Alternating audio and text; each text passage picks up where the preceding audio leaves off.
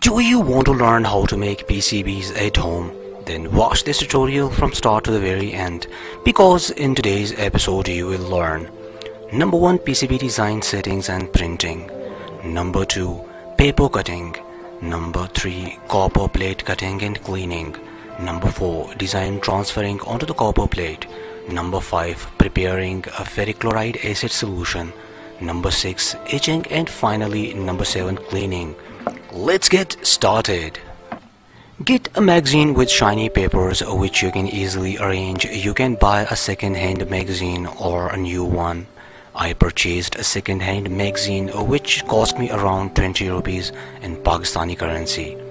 Now open a PCB design that you want to print. Use a laser jet printer for printing the PCB design. Never use inkjet for printing because it won't work.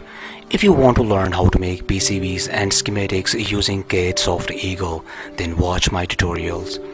While the design is open, first of all make sure that you turn off some of the layers.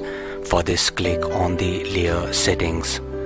Then turn off the top layer, unrouted layer, and turn off all the layers below the dimension layer.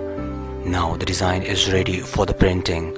Rest of the video is self-explanatory. Enjoy the music.